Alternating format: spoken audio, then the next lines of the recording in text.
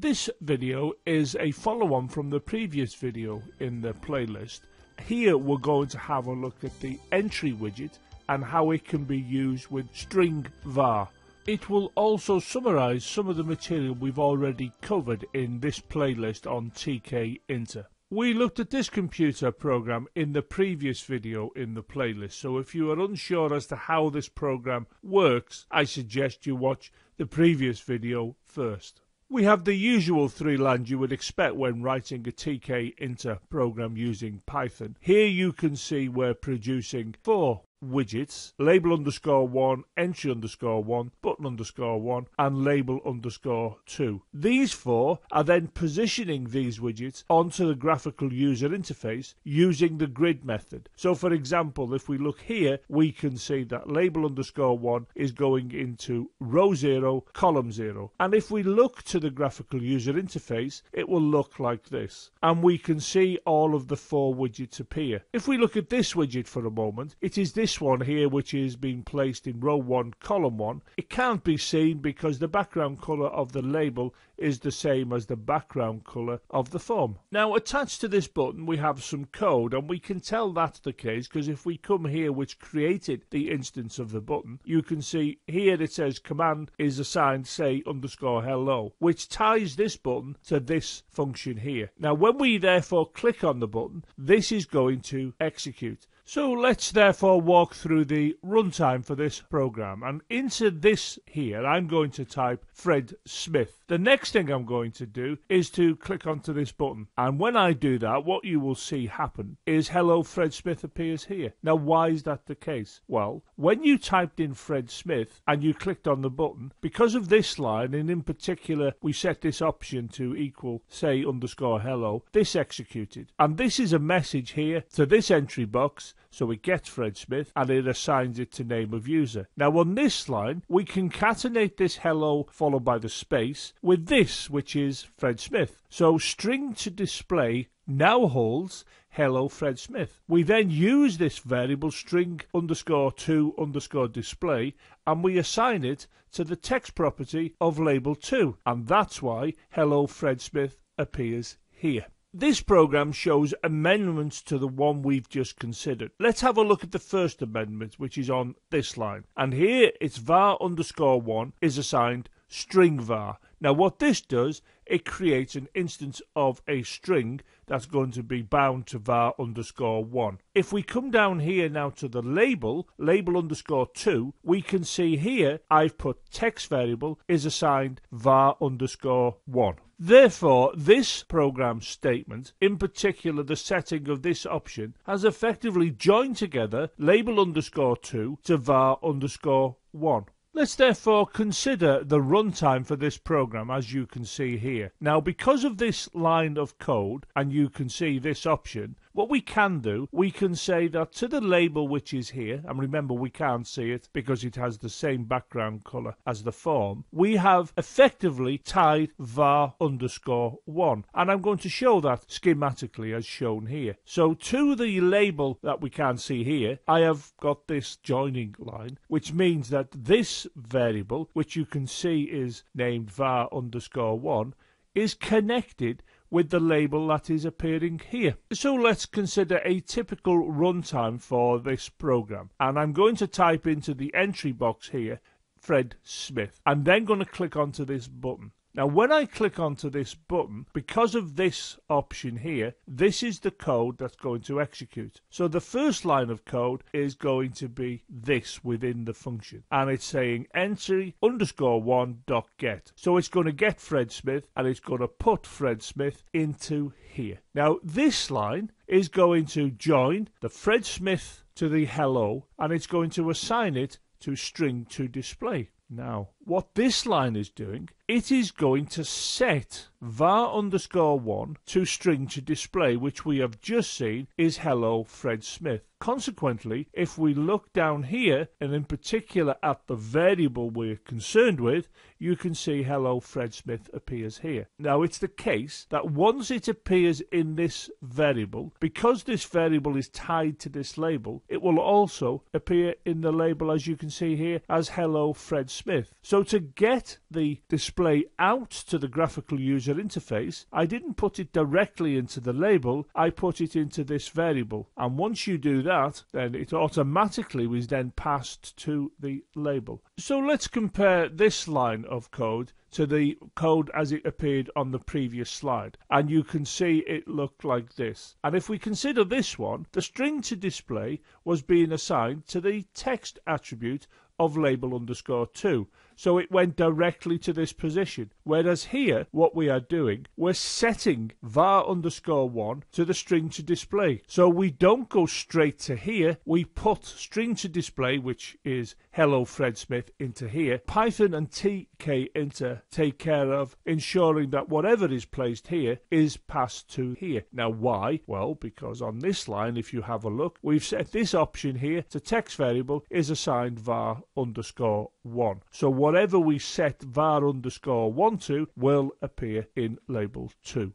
I have altered the code within the function, and I'll explain what I've done as we run through the runtime for this program. When the program first executes, what we're going to see is this graphical user interface. And we should know, as we've already explained, that attached to the label here, we have got this variable. Now that variable is effectively attached to this label because of the setting of this option here. I will now enter into the entry box Fred Smith. I'll now click on this here, click me to enter name. When I do that, because I've set this option here to command equals say _hello, it'll mean that this function will execute. If we look at this line, what we can see, we're going to read from entry_1 using the get method, whatever I've just typed in, which you can see is Fred Smith. So Fred Smith is now going to be given to this variable. And on this line, I am going to set var_1 to hello followed by the space, concatenated with this here, which is Fred Smith. So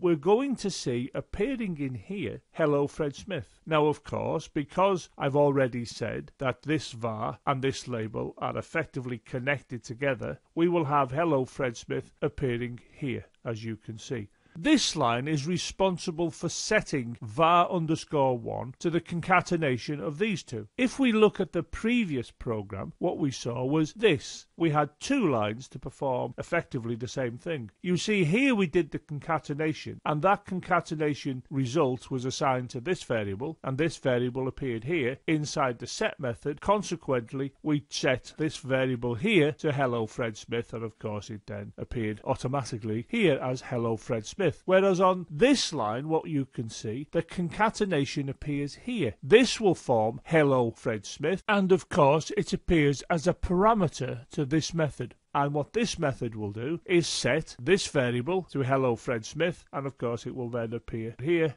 Now, at this point, I'm not recommending an approach, which is the better, to do this or to have two lines performing the same task. I'll come back to look at possible ways of choosing which is the best approach when we get more into the Python playlist. I just want to point out here various ways of doing things when you're sending things to a graphical user interface. Now, this program shows amendments to the one we've just considered, and the first one I wish to point out is this here. I've got var_2 is being assigned StringVar, so we have created on this line the instance of a string that's bound to var_2. If we now go and have a look at this line, you can see for the text entry widget, I have included this. Text variable is assigned var_2. Now what this has done, it's joined this widget to this variable. When this program executes, what we're going to see is this graphical user interface, and you should know there are 4 widgets within the window. Now, there is a difference that's not obvious when you look at the graphical user interface.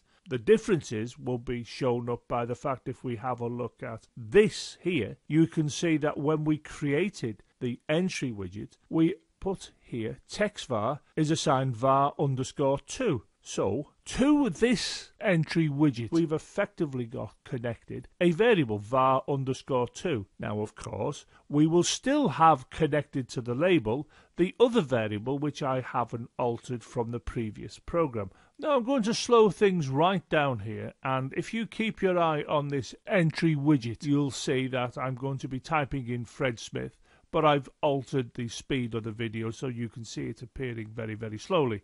and there's Fred Smith. But the reason I've done that, if you look here, you can see Fred Smith also appears in var underscore 2. And I did nothing else. I was just typing in here. And as I was typing in here, it was appearing in this variable. Why? Because they are joined together because of this option on this line of the program.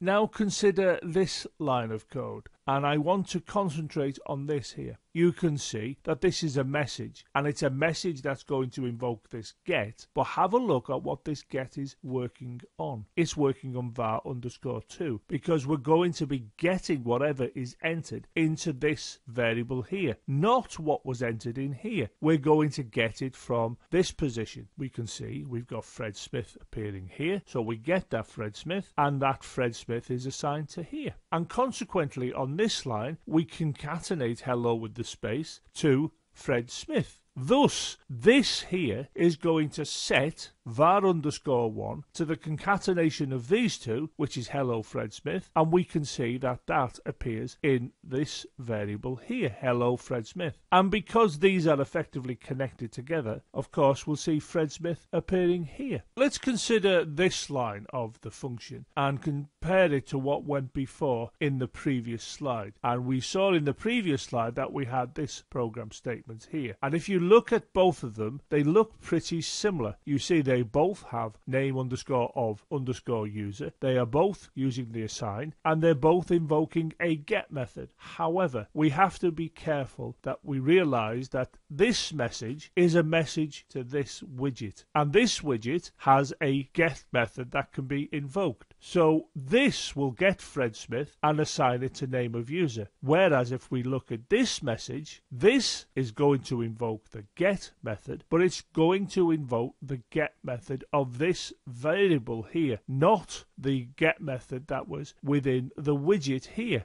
So we can see there is a difference. They both invoke a get, but the gets belong to different objects. This one will get Fred Smith from here. This one will get Fred Smith from here. This program shows another amendment, and the amendment appears within this function, and you can see here I have one line, one program statement. And if we consider what happens with the runtime, here you can see the graphical user interface we would expect. Now, because of this line and this option, we can see that attached to the text entry widget, we're going to have var underscore 2 connected. This will actually ensure that to the label here, we're going to have var underscore 1 connected. Consequently, when the user enters into here Fred Smith, we know from what we've already looked at, Fred Smith will automatically appear here. Now, when this is clicked, you can see we just have the one line.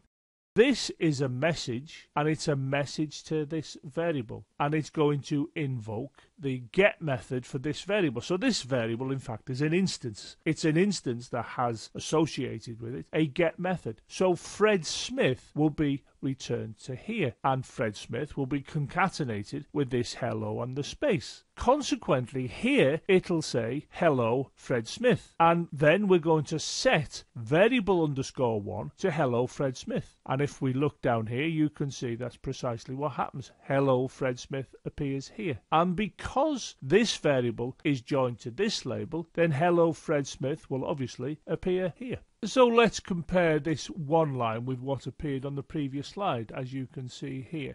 And we simply had two lines doing the same thing as this. This here went to get from here, Fred Smith. It stored it in this variable, and within the brackets here, we concatenated the hello and the space to Fred Smith. So then we set var1 to hello Fred Smith. We simply got rid of this line. We have put this in here.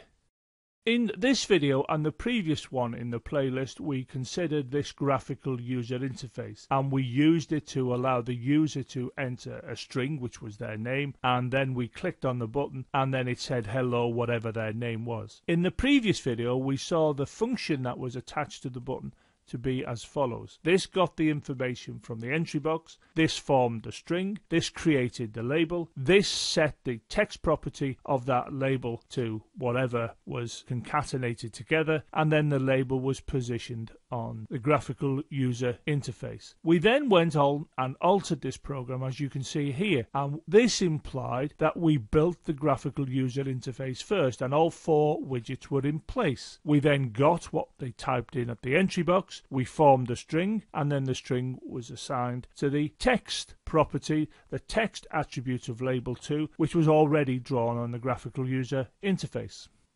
This program here did more or less the same as the one we've just considered. The difference is here. This is where we arrange for a variable called var_1 to be connected to the label that was doing the displaying, i.e. the one that was in this position. And we got the information from the user, we created the string, we then set the variable to that string, and of course when you set the variable it automatically will appear in the graphical user interface. We went on and had a look at this one. Now on this occasion what we did, we concatenated in this position within the brackets of the set method. In other words, we remove this line here. We put this slot inside here. We then went on and had a look at this one, and the difference here, if you consider, is shown on this line. And this is where we went to get the information from var_2, where var_2 was joined to this entry widget here. So whenever the user typed anything here, it automatically went to this variable, and then we got the data the user entered from that variable, not from the text entry widget. And of course this then set the label, the display label, as you would expect, hello, whatever the user's name was. And then we went on to show this one where we simply showed it all appearing on one line of code, where this line was got rid of and this was placed directly here inside this set. Now I'm not recommending any of these approaches, I'm just showing you the different ways of doing what is effectively the same thing. For an example like this, it's not really time to be talking about what's the best Pythonic way of doing it. What I want to show you are different ways of doing the same thing, because when you read other people's code, you'll see them doing this type of thing, different ways of approaching the same problem. It's just important when you're learning, you realize there are all these different ways to do the same thing.